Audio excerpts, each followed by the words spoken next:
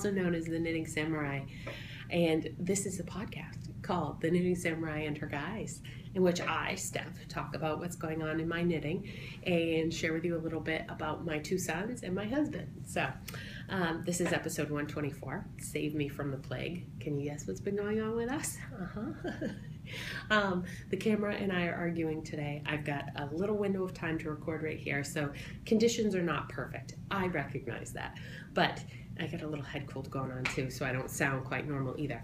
But if I don't sit down and record this right now, it's not gonna happen. So we're making it work. We're just gonna make it work. So first up, well, before I even start showing you any projects, it's spring, right? It's the end of April, and what happens in spring? We all get that itch, that I want to cast on all of the things itch. And so after having 3 weeks, 3 podcast episodes in a row where I basically showed you the same 3 items, 2 or 3 items, I had to cast on a bunch of new. So forgive me for a parade of new projects, but that's where my head's been this week. So I'll talk about the other stuff, but I'm probably not going to show it. So first one of the new things that I cast on this week is the Easy Shawl by Martina Bem. Back in January, I bought this cake of frolicking feet. There are buttons in there making lots of noise. I guess I'll show you this side. Done roving frolicking feet. It's a transition yarn, and when I bought it specifically for this shawl, and I finally said, okay, that's it. Take it out, cast it on. So this is the apple picking colorway, and I haven't made a whole lot of progress on it, but I got it on the needles, which is what I wanted to do. I haven't had it on the needles, so I couldn't be working on it. So just the start of it. Easy, mindless project, you know, one of those. I couldn't do it right now because I think I cast this on the day after I recorded last, but excuse me, I'll try to keep that to a minimum. But yeah, you read it through once and then it's in your head of what you're supposed to do, and it's knitting up. The yarn has some great variegation in it, not sure how much of it you can see. And I'm not so wild about the yellow. It's the center color. The next color is a teal, yellow, purple, orange variegated. So I'm anxious to get to that section. And then that lime green is really what I bought it for. So I'm using US 3.25 millimeter needles, and yeah, that's on the needles and it's going. I have so much I want to talk to you about. Like, my mind is racing around, and yeah, okay, this knitting, but I've been watching Outlander. So yeah, all of you ladies out there that have been reading the books for years, including my mother-in-law, and loving them, I just couldn't get into the idea of it happens in the past, and when it happens in the past even further, like, it just didn't speak to me. And our HBO app, I mean our whatever, it's been coming up as something I would like, and so I checked it out. The first episode I wasn't into. I said, okay, I'll give it one more. Second one, they got me. I'm hooked. So I've been loving watching it. I think I'm 4 episodes in, and there are, what, 10 or 11? So I've been enjoying that and working on these new socks. So, you know, you finish a pair, you have to cast on another. Jump back for a second. Tristan's Barn Raising Quilt Blanket. So you'll remember that's the smaller one that I'm knitting, that I was trying to use full skeins of yarn. These chairs at a really weird height. I was trying to use full skeins of yarn rather than making it be scrappy, making it be more intentionally selected colors.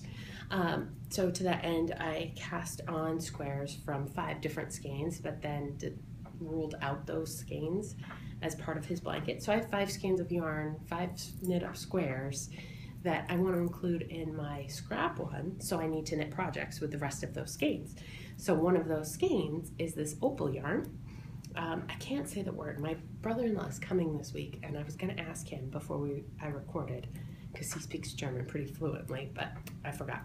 So you'll have to deal with me butchering it. It is opal Schafpat, I don't know, in color 8127, and I've been making mad crazy progress on this, because look, you haven't even seen these, and I've got 2 little feet going right there. So I really love these colors. It's like if you think of a washed out rust and spruce green and sort of a brick orange color, but then like picture those colors in your head and then bleach them down a little bit. That's how this looks. So I really am loving how they're knitting up. I'm using my favorite Wendy Johnson slip stitch heel basic sock pattern with my 2x2 rib on top of that, and that's how the rib is turning out on that. And I'm using US 2s, US 0s, 2mm needles, and I'm almost up to starting heel increases. I know, they're flying along. We had one of my coworkers is leaving. She's going to work at Lego. I can't believe it.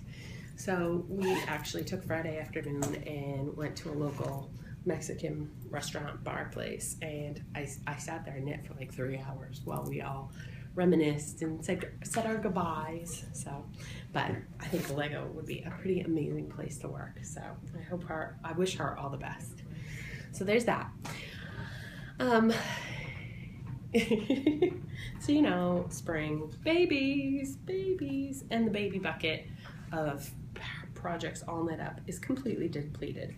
So wanting to do some more quick knits and restocking my baby bucket because that's low, and I think that sweater just had an effect on me. Working on the 2010 cardigan it's a long slog, and so I wanted some quick instant gratification. So here they are, 2 of the swirl hats. This is by Mandy Harrington, and the first one, it was knit with Claudia Hand-Pate's fingering, which, side note, used to be my most favorite yarn for probably the first 3 or 4 years I was knitting. Like, I buy it and covet the stuff. So I have quite a bit of it in the stash, and it's a nice densely plied yarn. Really like it. Always have, always will, but I don't buy it anymore for some reason. I don't know. I don't. So there's that one, and this is the Plumalicious colorway. And the second one this is another one of those skeins that's been rolled out from Tristan's blanket, so I need to knit the yarn. So this one is White Birch Fiber Arts in her 80/20 merino nylon self-striping yarn. And the colorway is Tan, Rusted, and Ready. I absolutely love this colorway. It's gorgeous. It's gorgeous. So 2 cute little hats. I'll probably knit 2 more just to, you know, work through it, get them going. These were knit on US 2s 2.75mm needles and 3 3.25mm. Pattern's free over on Rav. It's quick. I think it makes a beautiful shower gift. I love the way the self-striping looks with the swirls. Personally, I think it looks very interesting. So there's that. They haven't been blocked yet, and I can see that this guy could benefit from some blocking here in these yarn overs. Some of them look a little messy, but okay. Yeah, so that's on and sort of off, but more to come on the needles. And then on that. The fourth one, I was knitting like the wind yesterday to try and get this finished, and I did. Again, needs blocking, but the Newborn Vertebrae, and this is by Kelly Brooker, and I used some Knit Picks Felici. I'm showing you the back because that's the interesting part of this pattern. Knit Picks Felici in the Goth colorway. I know it's discontinued, but I've knit quite a bit of the Felici for socks, and I think I have, I want to say 6 or 7 skeins in the stash stored up, and I don't like it for socks. I'm pretty sure that's why it was discontinued. The yarn is just so soft or short fiber length, I'm not sure, but the pairs I have in it, I haven't gotten a lot of wear out of them before they've started pilling. And I'm thinking of my Joe's Boys socks in particular, which I think were like Twinkleberry was a pattern. They're purple and blue stripe. They're beautiful socks, but they pilled really fast, and I think those were knit on a 1 at a looser gauge for me, so perhaps the loose gauge is what's causing the pilling. But even in the few days that it took me to knit this up, like I can see that it's already got a little bit of a halo going. So still, I mean, I don't take that as a slam on the yarn because it's super soft, lovely to knit with, and I think for the amount of time that a newborn baby sweater gets worn, it'll be fine. You know, the baby will probably wear it 4 or 5 times and will have outgrown it. So this is one of Tristan's teachers is pregnant, and so I wanted to knit her a little something. So I didn't like the idea of having striping rib around the collar, and because of this distance, it's so many stitches that I thought I'd be better off using a solid color yarn. So I found some Dream in Color Smooshy in my stash that was similar. I found all the red fingering weight yarn I had in my stash and then wound the skein against a section of the red to see what was closest. So that one looked the closest to me, so I used that there on the cuffs and at the bottom hem, just to keep it all consistent. I don't know if it's coming off of working with the Knit Pick, the Felice super soft merino yarn, but the Smooshy was it felt very crunchy to my hand, like to the point where I'm a little nervous about that being against a baby's neck. I'm hoping some wool wash will help soften it up. And it's funny because on the label it says 100% superfine Australian merino on the Smooshy, and it doesn't feel super fine to me. So I don't know if maybe the nylon content in the Felice makes it seem softer or what, but all in all, it's a good project and I'm happy with the completed item. It makes me hesitant, like I wouldn't want to knit that, the Smooshy into a shawl. Like it would just be too scratchy, I think. So I'm not sure what I'm gonna do with the rest of that skein. I used less than 1/10 of the skein just to do the ribbing, so I have a couple skeins of it in my stash too. So, and I've never knit with it before. That's the other thing. So that I'm gonna hope that I bought it before I made my rule of, oh, there's a piece of fuzz floating. My rule of, you know, no matter how wonderful a yarn is, you only buy one skein until you knit with it. You can't stash it until you've knit with it. Because, you know, something can look beautiful, but the actual, like the way it feels on your hands or the finished item may not be great. So better to try it, test it, and then say, oh yeah, I do love this in stock. So, newborn vertebrae. So I've knit one. I know they were all the rage this winter. I don't think I'll knit anymore. It was a perfectly well-written pattern, but it's just not my cup of tea. So, and that was also on US 2s and 3s. And yeah, I think that's it on that one. Now to something that you've seen before. So Tristan's dinner napkins. I did finish one more, so I'll share it with you. It's very exciting.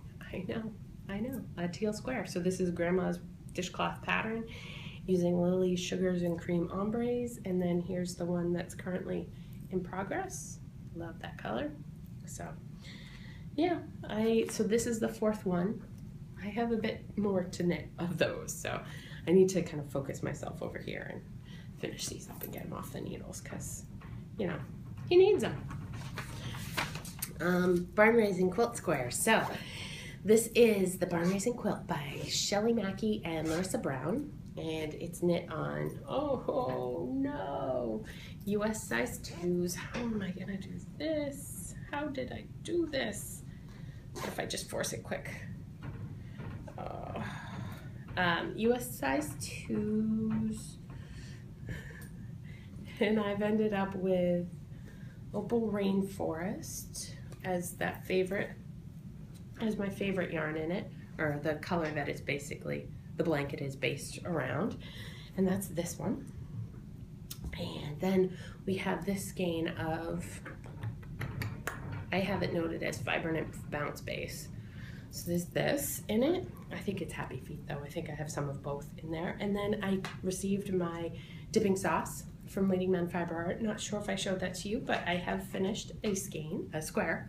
I haven't finished a skein, but there's one of the skeins, one of the squares of that. So nice, cheery, honey mustard color that's nice and variegated. So I really like how that one turned out. I don't have any, no, I have nothing to show it to you except like to show how it looks next to it. But I have this one on the needles, and then I always have 2 in my bag. So, and there's the start of the next one. So those are going along. I know, kind of anticlimactic to share with you those, but I'm happy to have the colors situated, and I can get back to working on that. So. And finish it just in time for summer.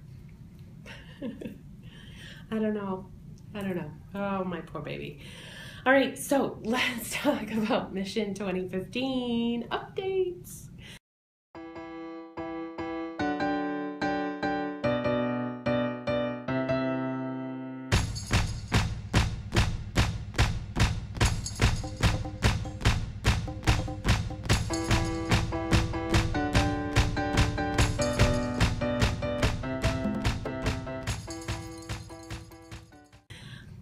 12 pairs of socks. So I'm just a little behind here. I have finished 3 pairs. And the latest one was the Jupiter Ascending socks. So you saw those last week, the purple pair. 3 years to build a barn raising quilt for mommy, not for Tristan. So this is the scrap one for me that's mainly self-striping yarn. Oh my goodness, drop and stitch markers, split and stitches. Can I really multitask the way I think I can? I have 8 completed squares. The goal was to do 16 to 22. So, and as soon as I use those 5 skeins of rejected Tristan barn raising quilt yarns, I'll add them into this total over here, and they'll go into my big blanket. So, but for now I'm at 8. 2 sweaters for me. That's been done for a while, so check finished. Rhinebeck Thanksgiving Christmas sweaters for the boys. I haven't even thought about it yet, and we're getting close, but you know, who doesn't like to procrastinate and get down to the wire? Excuse me. And with less in 2014. So I have to tell you that the end of last month, I bought quite a bit of yarn. I know. I don't even remember why. Maybe it was the sweater's worth for the 2010 cardigan. Maybe it was for the barn raising quilt. I don't know. But I actually added 3 miles of yarn to the stash, which was not my intention. And so I need to get back down to 164 miles at the end of the year. And right now I'm at 170.7. So bring on stash dash, right? So that would really help me bang out some yardage to finish off some projects. Whips, less than 29 at the end of the year. I did frog some things and I finished some things, but then I cast on a bunch of things. So last month I had 7 active and 23 hibernating, and this month I have the same. So flat to last month, but still holding, oh no, I don't quite understand my notes. I have 6 active, I don't have 7 active, so I'm at 29, which is where I was, and I wanted to get to 15, so maybe, who knows. You know how it is when something seems very important in one scene, one setting of your life, or at one particular point, such as setting all these missions in January, and then at another point you're like, insignificant, I don't care. That's kind of how I feel right now. So hopefully next month I'll be a little more engaged with my missions and my goals, and be working towards them more vigorously. Oh, what else have I been watching? I have been working my way through season 1 of Homeland. I don't think I had started it when last we spoke, but I have seriously been enjoying that. I always I call him Charlie Cruz because that was the first thing I saw him in. Daniel Lewis, I think is his name. Anyways, I enjoy pretty much everything he's in. So that's been keeping me distracted, as has Game of Thrones season 4. I know.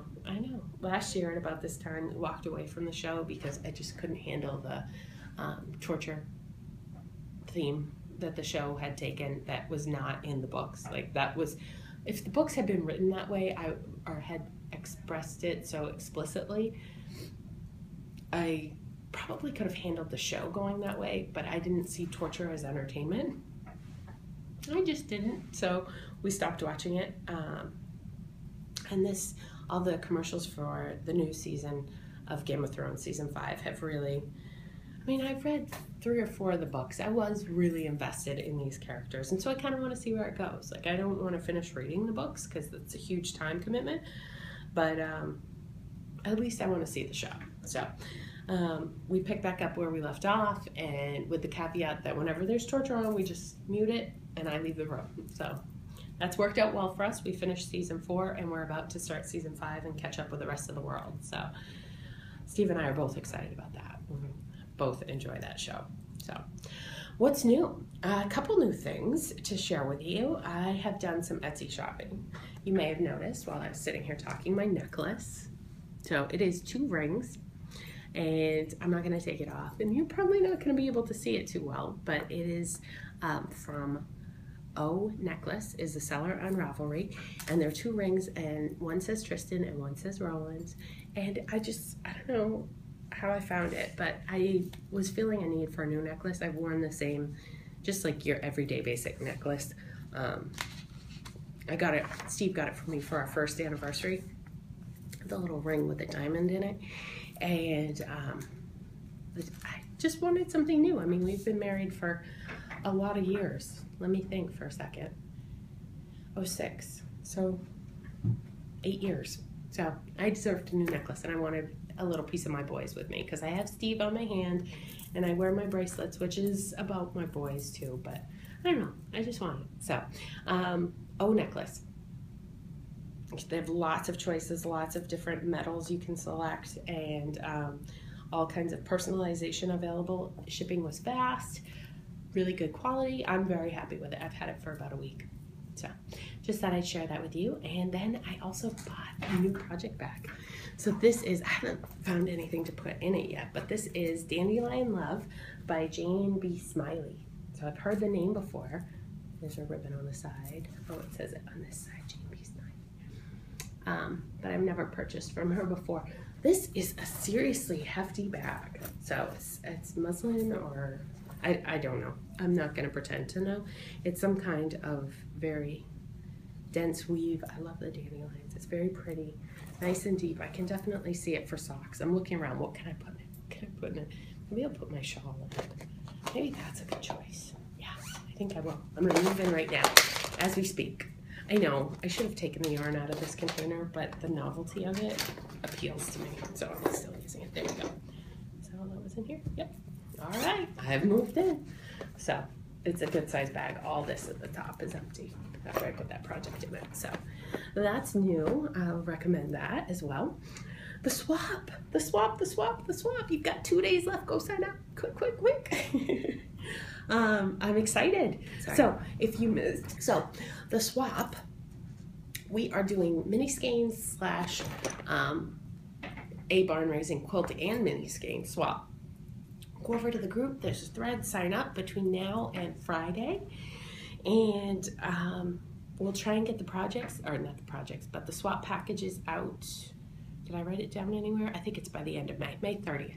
So if that's something you are interested in, if you knit with the yarn already and want to share it, send it off into some other capable hands so it gets put into another blanket scrappy project, go sign up. I'm excited. Can't wait to do it and see what I get. And that, I think, was the last order of business. Tristan is a walking machine. He is a walking machine. Let me show you this. Okay, let's get him to walk this way. Come on, Tristan. Step aside, please. Roland, can you move? Thank you. Here he comes. Yeah? Yeah! Look at you. You're going to walk from the... I hope you like Steve singing. I know, I sent that video to the grandmothers, and his own mother didn't notice, and I had to point it out to her. Like, did you hear your son's vocals in the background? So, yeah, Tristan is just, I mean, walking the length of the living room.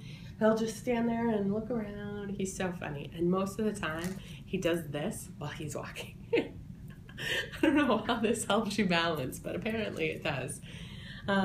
Yeah. And then I alluded to it, we've been so sick. And by we, I mean the boys. Some sort of stomach bug / turned into a cold / turned into double ear infections for both of them. Oh my goodness. Let me just say, I've done a lot of laundry these last 9 days. Because somebody's tossing something at some point every single day or night. But knock on wood, we're near the end. Tristan's still home today. He was sick yesterday. So far, it's noon, and he's still good. So maybe we'll make it through today and be on the other side of it. The antibiotics were not helping him at all. I mean, they helped his ears, but they weren't helping his poor little tummy. So we've eased up on those, and he's doing okay. So...